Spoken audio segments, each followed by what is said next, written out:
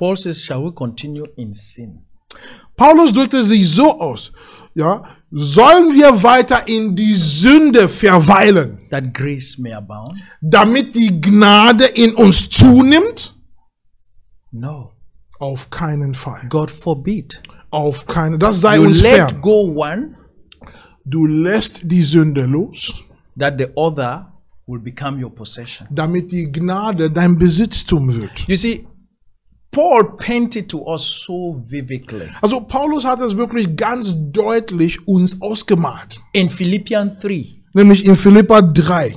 he says that the things that he has considered valuable, the things which are good to him, the things that have described him, defines him, the things that he has so identified to, fell in love with, he says he counted this as dung.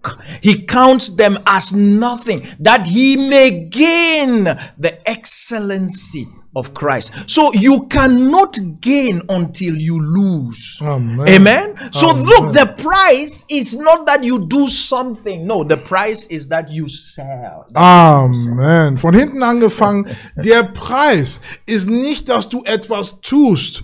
Der Preis ist nicht, dass du Gott etwas bringst, wie zum Beispiel dein Geld oder du bist einfach nett zu dem Menschen. Das ist nicht der Preis.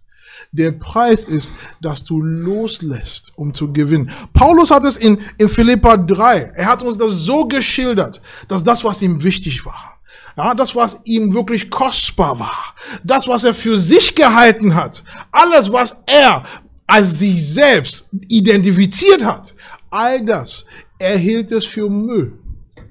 Er hielt all das wirklich für Müll. Also sprich, er musste diese loslassen.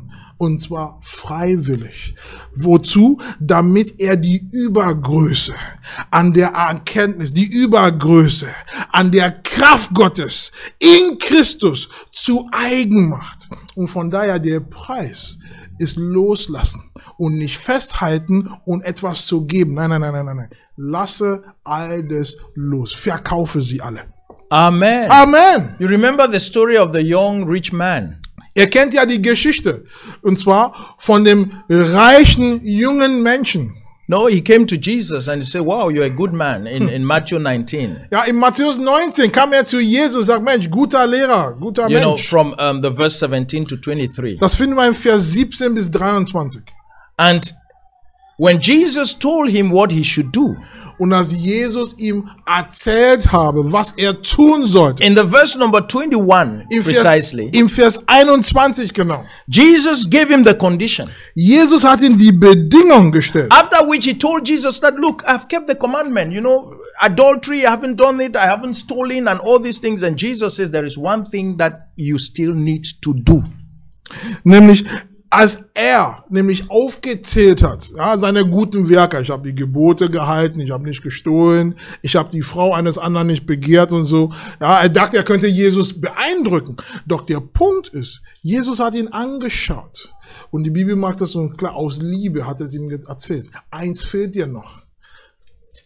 Amen. Amen. So Jesus said to him, if thou wilt be perfect, go and sell that thou hast. The same principle here. Hier sagte Jesus zu ihm, wenn du vollkommen sein willst, so geh hin, verkaufe deine Habe.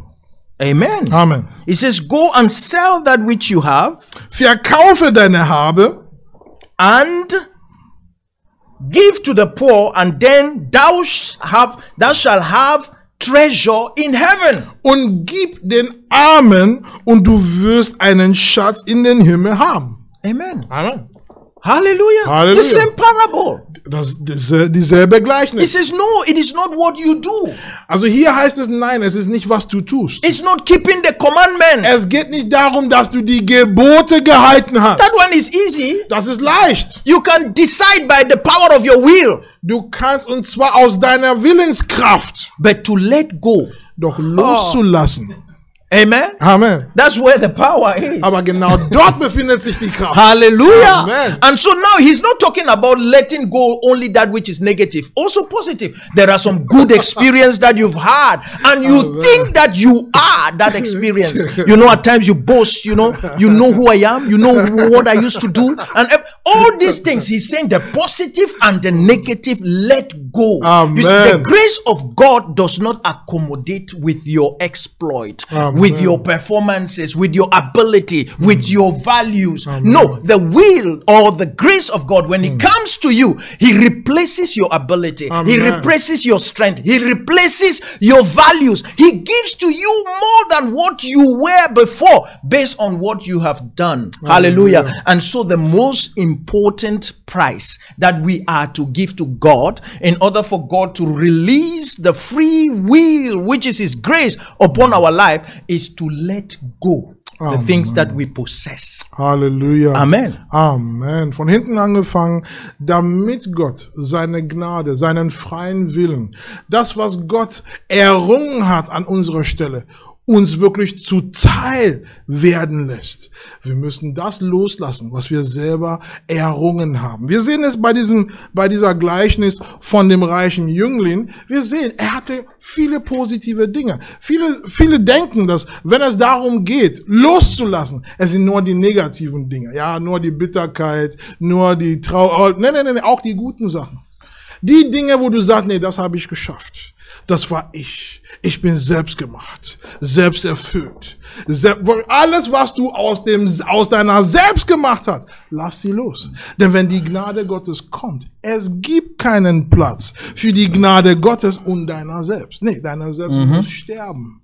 Deiner selbst muss geopfert werden. Deswegen lässt du deine Errungenschaften, alles, was du selber erschaffen hast, aus eigenem Willenkraft, aus eigener Motivation, aus eigener Ansporn, lasse sie los. Denn warum? Wenn die Gnade Gottes kommt, um zu ersetzen alles, was vorher da war. Die Gnade Gottes ist deine Kraft, ist deine Motivation, dein Ansporn, ist der Grund, warum du Gutes tust, ist der Grund, warum du Gutes erlebst. Die Gnade Gottes ist alles für dich und dementsprechend gibt es keinen Platz neben der Gnade Gottes. Denn warum? Die Gnade Gottes kommt, um wirklich einzunehmen, zu herrschen, wirklich alleiniger Herrscher zu sein. Und deswegen der Preis für den Willen Gottes, der Preis für die Gnade Gottes ist das Loslassen, sowohl das Gute und auch das Negative.